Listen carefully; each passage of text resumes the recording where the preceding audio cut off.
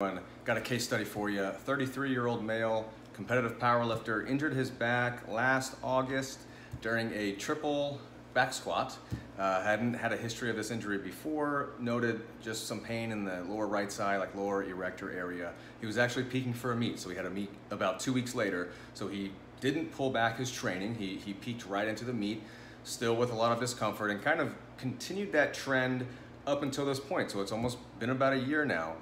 Has a meet in 3 weeks. So he came to me to see if there's anything that we can do. The pain is just kind of diffuse right lower back, and it's over the past year or so, it's trickled into the left hip. The trigger now is the deadlift. It's not the squat. It's the deadlift, anything over 75%. But for this guy, he deadlifts 600 pounds and he squats almost 600 pounds. So 75% is still a lot of weight. It's like 200 kilos. And anything above that, he starts to get his familiar symptoms, but it's not enough to be a hindrance in regards to stopping him from training. And so he's just kind of pushed through. And with what we know about pain patterns and the conditioning response, sometimes the pain can then become sensitized. The pain signals the output of pain perception can kind of be a little hyper vigilant or hyper sensitive when we are continuously recreating the issue, and then we kind of get bogged down mentally with that aspect, and so it's this vicious cycle.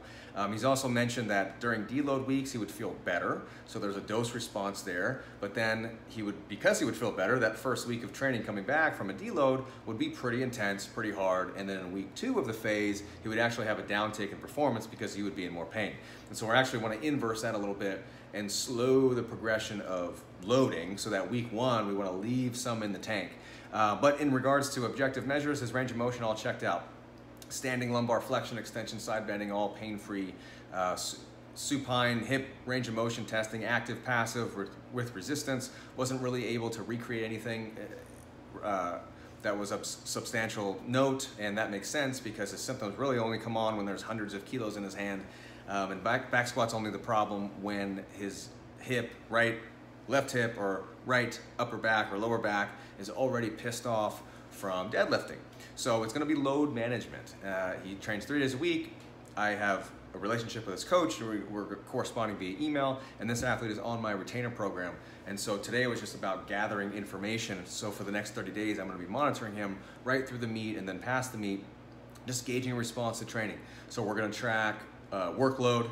We're going to track intensities, relative and absolute intensities from week to week, hoping to manage his pain, finding some pain thresholds, hoping to manage his pain and still be able to push intensity so he has a decent performance at the meet. We had the conversation. It's not ideal to be peaking for a meet and to be rehabbing. There's some give and take there, so he understands that.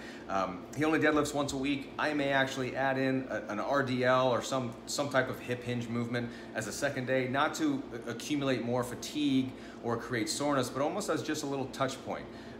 Just to increase the frequency of that trigger just a little bit more, so those tissues hopefully become desensitized to that. Instead of only once a week, it's almost like you're feeling the stimulus for the first time again in a rehab scenario. So that's the plan right now. We're kind of just gonna track it day by day and see how it goes, and I'll prescribe workload changes or exercises from there. So we'll keep you guys posted on this stuff. Check out the Clinical Athlete Forum. We post cases like this all the time. Thanks, guys.